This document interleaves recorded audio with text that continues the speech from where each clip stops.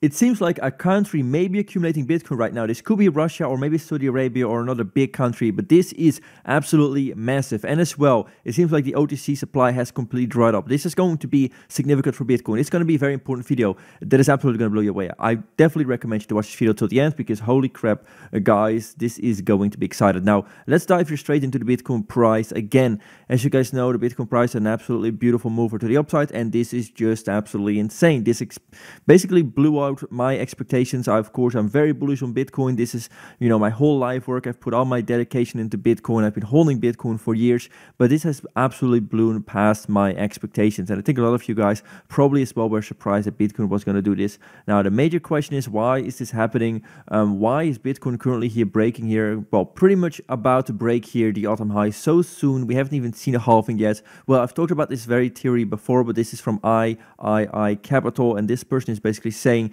pretty much the same thing that I've been talking about for a very, very long time. And that is that actually the reason why Bitcoin is currently trading at such a high level is because this all-time high was actually a fake all-time high. Now, as you guys can maybe remember, actually what we got here is that we got China actually banning Bitcoin mining. This resulted in actually a lot of the existing supply from the Chinese miner. They were dumped on the market, and this resulted in Bitcoin having this big move to the downside. And then eventually we came back here a little bit to the upside, but then the Fed started to increase interest rates right over here. So that also blew us down right over here to the downside. Now, we could have had a little bit of a mover to the upside, but then we had FTX actually selling a major amount of Bitcoin. They were actually selling shadow Bitcoins, Bitcoin that they didn't really held. They were selling it on the market. They were dumping fake Bitcoins on the market. And eventually, once that Ponzi collapsed right over here, we saw a significant amount of Bitcoin, significant amount of sell pressure, and that was just pushing the Bitcoin price down. Now, of course, we also had speculation. We had altcoins, we had Luna collapsing, we had 3-hour capital collapsing, and all of those things were resulting in Bitcoin having this significant correction here to the downside. Now,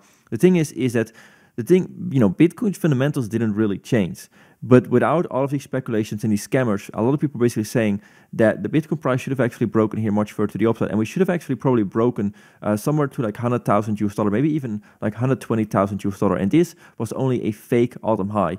Generally speaking, what we see Bitcoin do is that it has like, a 30x move to the upside from the previous all-time high. We saw Bitcoin go here from 1,000 to about 20,000. It was about a 20x, but this was only like barely like a 3x here.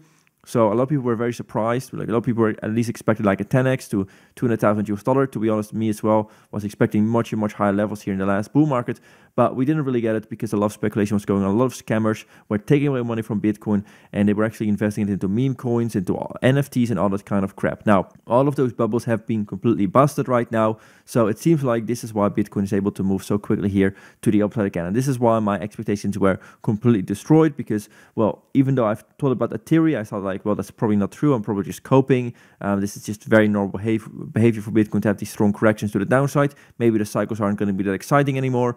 But it seems like I was completely wrong, and Bitcoin does have the significant mover to the upside. So this is absolutely insane. Again, as you guys can see here on Twitter, I've been holding Bitcoin here, went all in here back in 2023 here, exactly on January 1. And I actually posted this all on YouTube as well, where I went all into Bitcoin. I bought a bunch of spot. And yeah, basically that's been very nice, and I predicted that very absolutely amazingly, but this move to the upside, I think, just completely broke everybody's expectations. But regardless of that, here at the Team on the Ground channel, we have been holding on steadily for Bitcoin, and we believe in the future. And regardless of this, I think that Bitcoin should definitely go to much higher levels anyway. So regardless of that, we were pretty much right, and I've never sold any of my Bitcoin.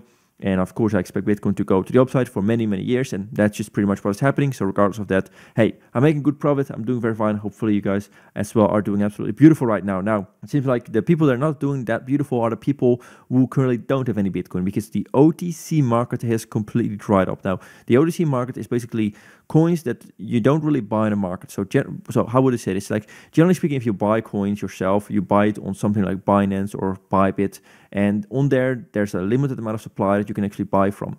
But basically, it's the case that if you're a big investor, like you're BlackRock or a country, and you want to buy Bitcoin, you probably want to buy like thousands amount of Bitcoin, but it's very difficult to just buy it on the market because there might not be enough liquidity, and you're going to end up moving the price quite a bit.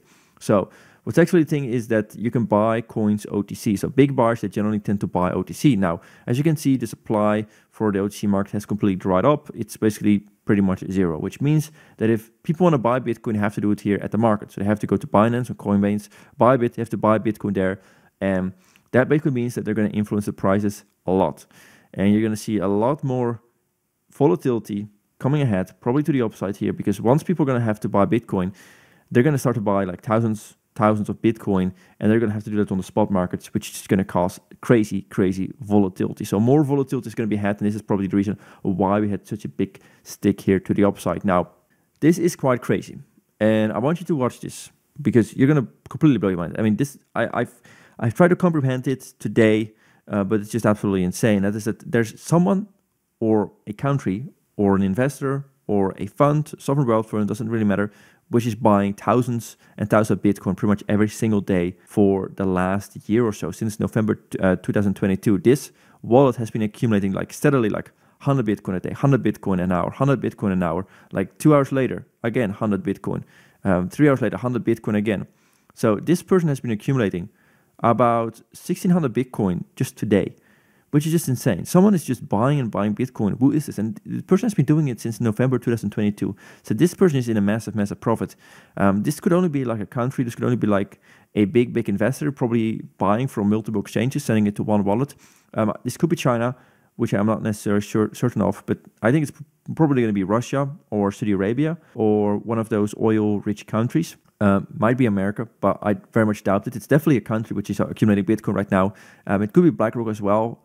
That's been accumulating a bunch of Bitcoin here, but that seems quite unlikely that they're able to do that so silently. I definitely think it's like a country. I definitely think something like China or maybe Russia could be buying all of this Bitcoin, which is just insane to really think about. I mean, we had the invasion of Ukraine, which actually happened in February 2022. So November 2022, that's when this account started buying. It could be potentially Russia. There are some people again saying that Saudi Arabia, Max Kaiser has been saying that Saudi Arabia is buying a bunch of Bitcoin. But if this country is going to announce that they bought Bitcoin, that's just going to be absolutely insane. It's probably going to be a very big country, but it's again going to solidify this Bitcoin as being just a worldly asset, the asset of the future.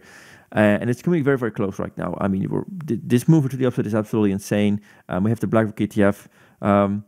It is very possible Bitcoin is going to go to some high levels, and maybe one day Bitcoin is going to be at such a high level that I'm just going to disappear off YouTube, because then the Bitcoin price would have been so valuable that there's not any point anymore making these free videos. At that point in time, it's just going to be protecting your Bitcoin and probably protecting yourself against the crisis and all the chaos that's going to be around in the world, because you have to understand that even though Bitcoin price has a very beautiful move to the upside, there's going to be people on the other side here which don't have any Bitcoin, which already had all their value sucked away from inflation, and that's probably going to continue to go much further, where people are going to end up having absolutely nothing, no job, no wealth, no house, no nothing, and there's going to be some people here on the flip side which don't have any money.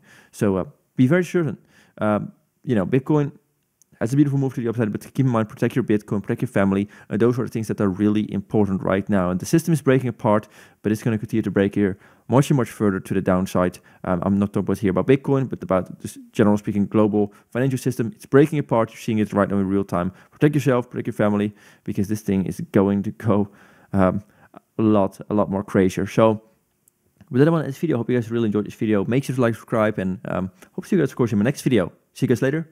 Bye-bye.